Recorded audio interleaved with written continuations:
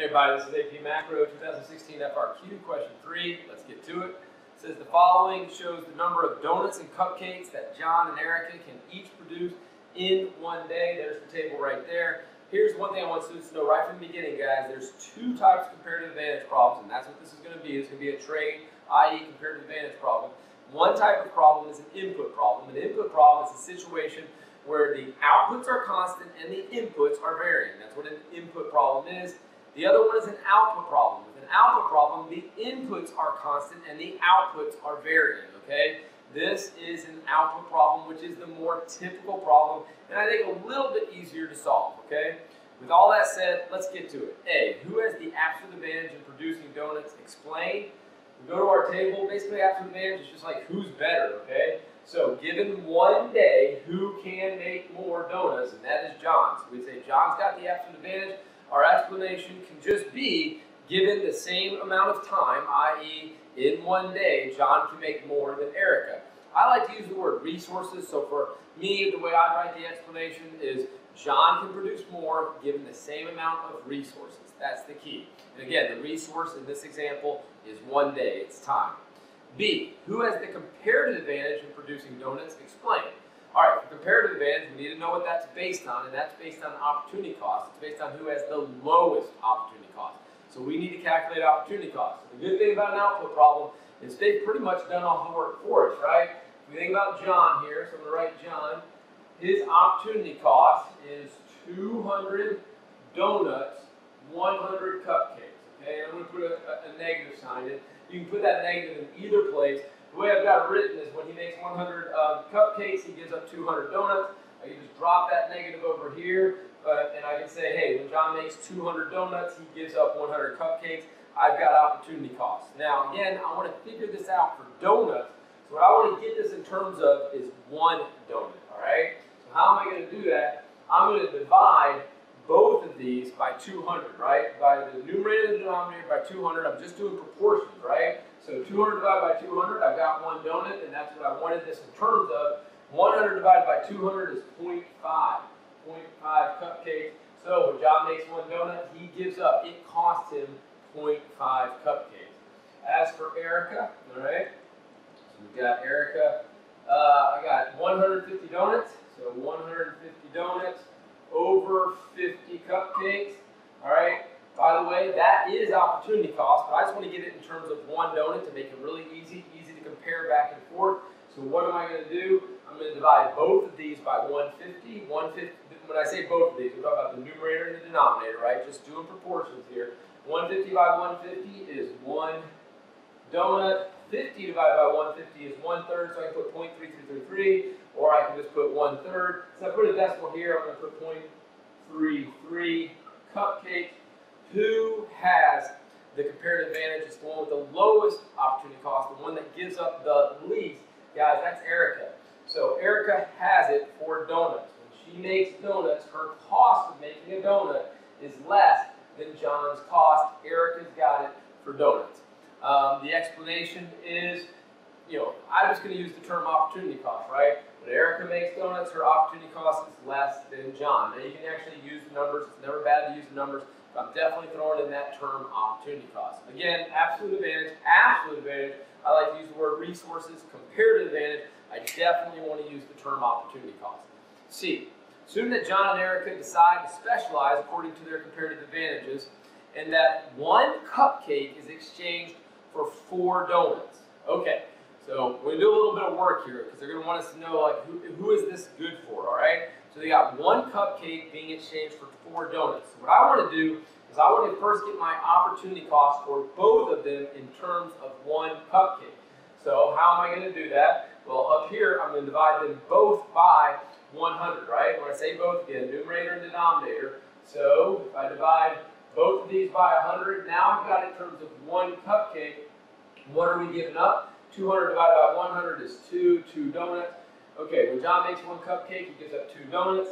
Erica, all right, dividing both of these by 50. Again, I want to get this in terms of one cupcake. So I'm going to write one cupcake, a negative sign, because 50 divided by 50 is 1, so 150 divided by 50 is 3.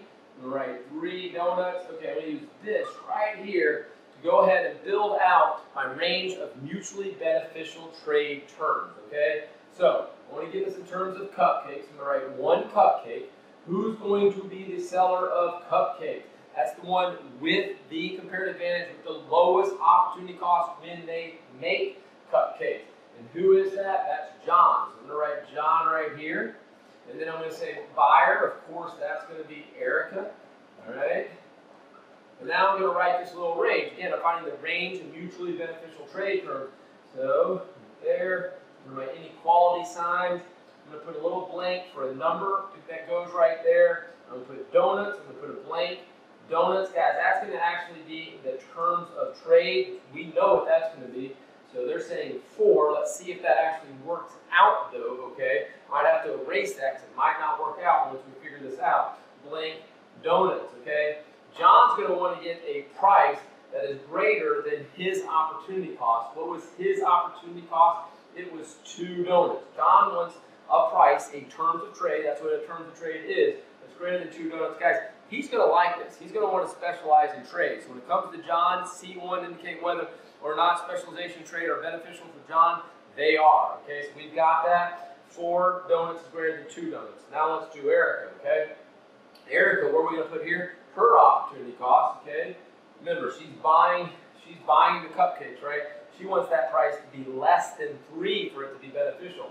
4 is not, so I gotta just get rid of it. It's not gonna work. It's not gonna be a mutually beneficial terms of trade. Guys, who's not gonna like 4? Erica. That price is too high for that buyer, right? So we're gonna write no good for Erica. D. Assume that Erica discovers a new cupcake production technology. And guys, it's just something about just going with economic growth right here. New production technology causes economic growth. That will increase the daily production of cupcakes only. Using a donuts on the horizontal axis and draw a correctly labeled production possibility curve for Erica before and after the technological change. All right, so we got to do a PPF. Now, here's an interesting thing about this PPF, y'all.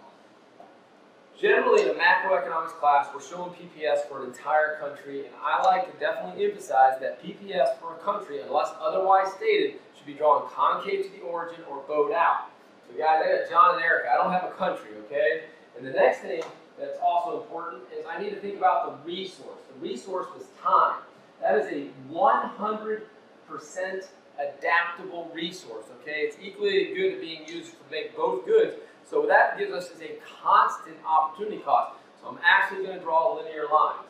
Okay, I think they wanted donuts down here on the horizontal. So that makes cupcakes go to over here. And again, I'm drawing a production possibilities frontier. The production possibilities frontier has production of goods on both axes. What was the original setup? Again, I'm doing this for Erica. It was 150 donuts, and it really doesn't matter where I put it, okay? So we put 150 donuts, and it was 50 cupcakes. So we'll put 50 cupcakes. These two axes actually don't have to be calibrated the same, so it doesn't really matter where I put those two things. I'm going to draw a line that connects them. Again, my line is going to be linear. There we go. 50 and 150. That's the original PPF. Now, she's able to make more cupcakes only with this production technology. Didn't do anything for donut production. And what is she going to be able to make now? I think it's production, draw correctly. I'm not sure if it actually said the amount, so we're just going to say more, right? So cupcakes using, I don't see it, so I don't know. It doesn't even matter, so just amounts right 100. Here's the big thing. Maybe I should even write a number, it doesn't really matter. So this is my old PPF. This is my new PPF. All right? So guys, that is economic growth. It's, it's not economic growth in regards to both goods, but hey, she can now produce more of both, right? She can go from, say, a dot right there to a dot right there, which is more of both. That's how we would draw that PPF. Hope that made sense to you. We'll see you in the next video.